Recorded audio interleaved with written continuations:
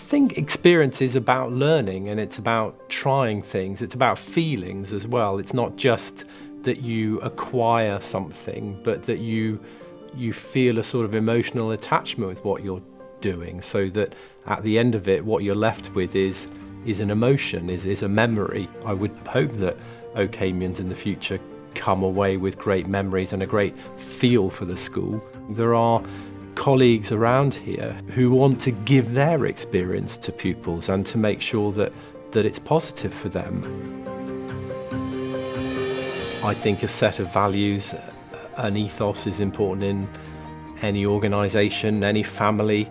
We talk about care, and care underpins what we do. Care for each other and caring about issues as well as people, as well as those that we live around. And we talk about courage, and courage will mean very different things for different pupils. It might be public speaking, it might be taking part in something they haven't done before, and courage to speak up about matters, to speak up for oneself, to speak up for someone else. And we talk about connection, feeling a sense of connection. This is where I feel comfortable, where I feel known, where I've got friends and adults that I can feel a connection with. Contribution for me is huge because there's so much to contribute to. It's a waste not to, so contribute, take part. I think above all, in the end, that the things that really make us happy in life are not what we get for ourselves, but how we help someone else. That's real pleasure, and that's contribution.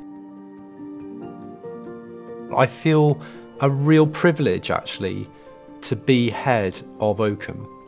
I feel a great responsibility in that too, to everyone, to all the pupils, to all the parents, to all the staff, to old Oakhamians as well. I feel proud of the school. I feel a great desire for it to be the very best that it can be. And for me, however long I'm here, to have done my bit, and when I pass on the torch, to hope that I've made it better and I hand it on in good shape to whoever comes afterwards. And actually, whilst I want to teach boys and girls in the classroom, I want them to have great experiences outside the classroom, I actually fundamentally believe we've only got one job, and that's to look after boys and girls. And if we can get that right, make sure they're known, make sure they're safe, and make sure they're really cared for, then actually what happens in the classroom and what happens outside will begin to look after itself. But looking after boys and girls, that has to be the pillar upon which we base it all.